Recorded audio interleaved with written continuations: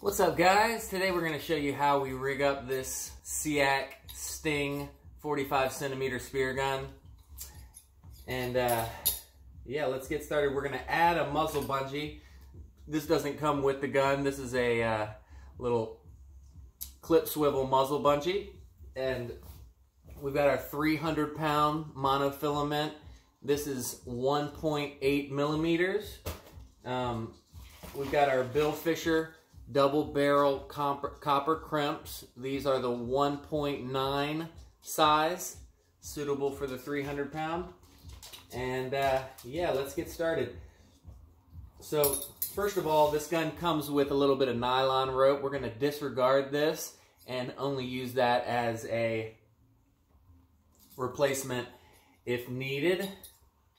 But we prefer to use the monofilament. So let's start by putting on this muzzle bungee. You're just going to take, I've added a little piece of twine, or this is a piece of metal wire that allows me to insert this muzzle bungee through the muzzle bungee eye a little bit easier. So we got that. We'll grab our little pair of pliers to help pull that through.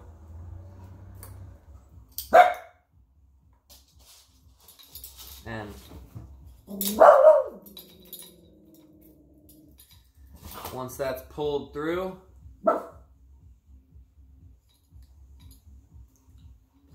just going to take that and loop it through itself.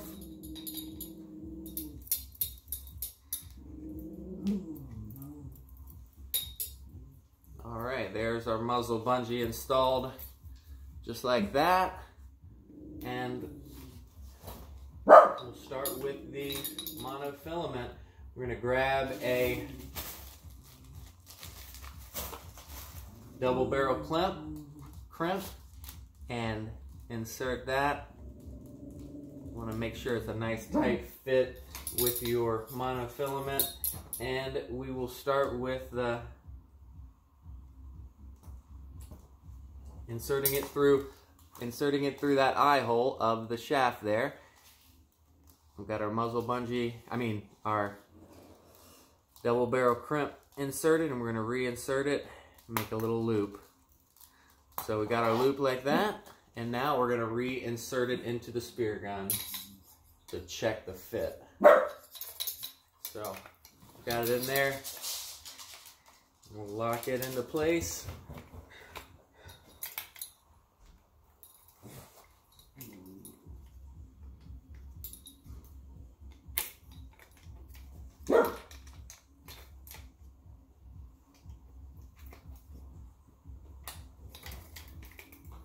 Get that locked in, and then we'll just slide that double barrel crimp back till it gets nice and even with that little notch right there. So you've got that. We're going to go ahead and grab our scissors, some nice scissors, and snip that off, pull it back out.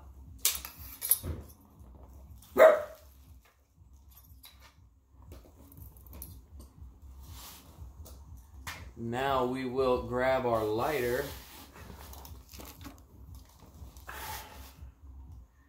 pull that down, pull that all the way down. Give yourself a little bit so you can get in there and burn that. Give yourself a little mushroom so it's not gonna slip out on you. You got that. Now it's time to crimp. I'm using these extra large crimpers. You don't need anything this big. The $30 ones will work just fine, but you just want to leave yourself about a millimeter or two on each side when you're doing your crimp, so you get a nice crimp and it's not going to slip out or cut your monofilament. So here's what the first crimp looks like. See that?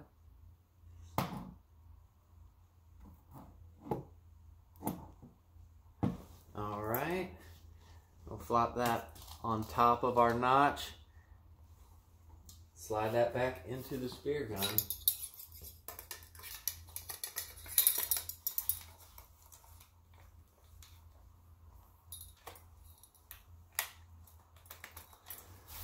Alright, now we're going to go around that little point right here, back through to our line release right here, and back through the muzzle bungee.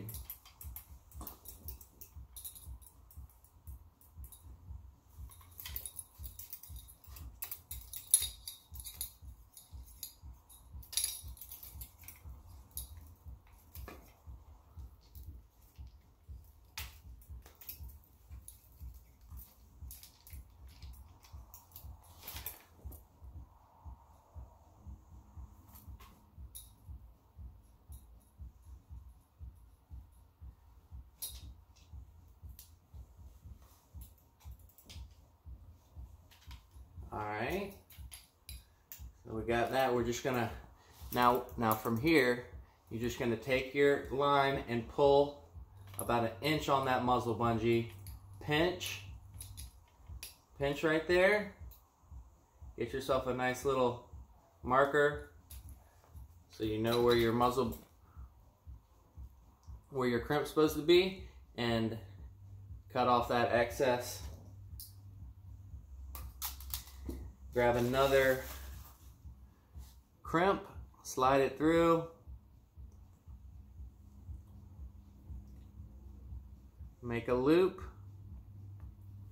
Now you got your other, I like to make these nice and small, about like that, and go ahead and cut that excess off.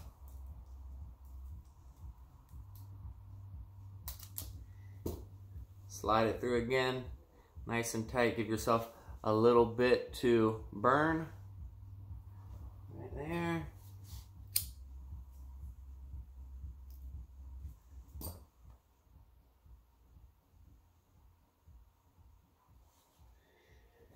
Grab our crimpers again.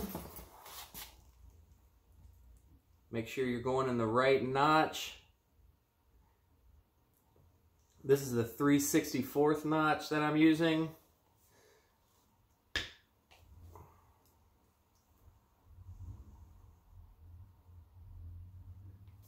I'm going to put links in the description of where I'm getting all this stuff from, all this monofilament and these billfisher copper crimps.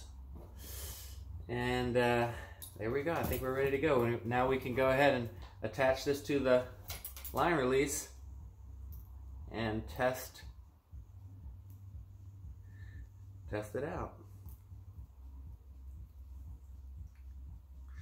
These muzzle bungees are nice because they help make it a lot easier to load the spear gun. When you've got gloves on especially, it's hard to get in there and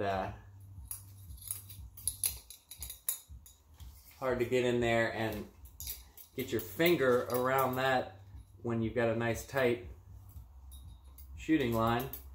So that gives us a little bit so we can grab onto this muzzle bungee, pull it, and then slide it onto the line release. So there you are. You're all set up, ready to go. Muzzle bungee installed. That's all there is to it. The Seac Speargun rigged, ready to go. Hope you guys got some good info out of this video, and let me know if you have any questions.